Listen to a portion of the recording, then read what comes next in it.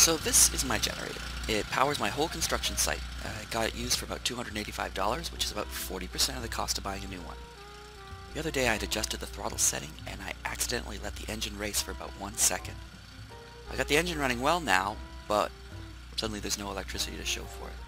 This little voltage meter here isn't showing anything at all from these plugs. The first thing I'll check are these fuses. Maybe they're blown. I'll quickly remove the screws that hold on the wiring cover.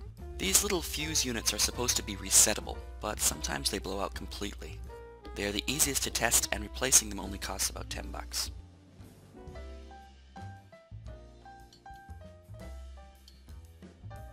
So let's just unplug this from the generator. I'll use my multimeter to check for resistance.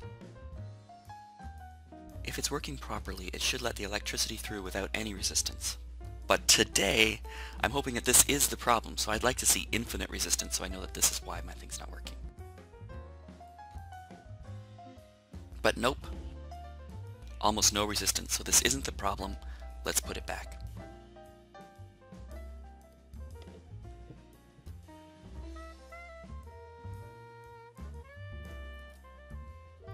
The next place to check is the back end of the alternator, so let's get this cover off.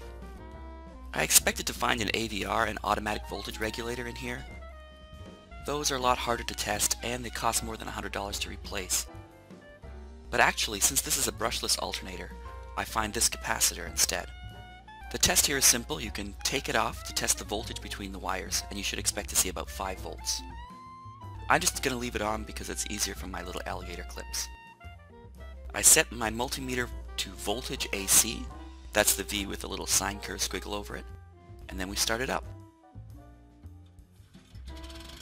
The first thing to note is that the rotor in the alternator is turning. That's a good sign.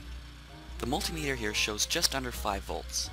Close enough. It means the alternator is working perfectly, and it's the capacitor that needs to be replaced. This one is covered in a layer of rust, so I can't even read anything on it.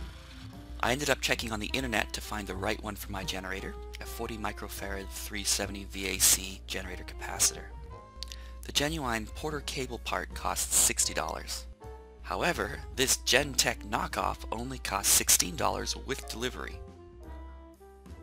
Its physical dimensions are a little different, it's a bit longer. But it has the same properties, 40 microfarads and 370 VAC. It also claims it has a 60,000 hour life, and like the much more expensive OEM product, it's also self-extinguishing, so I won't die in a terrifying fireball if it ever fails. It looks like it just fits. Now let's test it.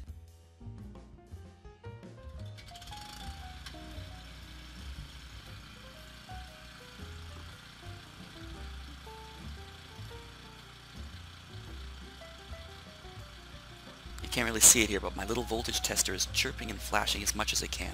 Thumbs up. Let's put everything back.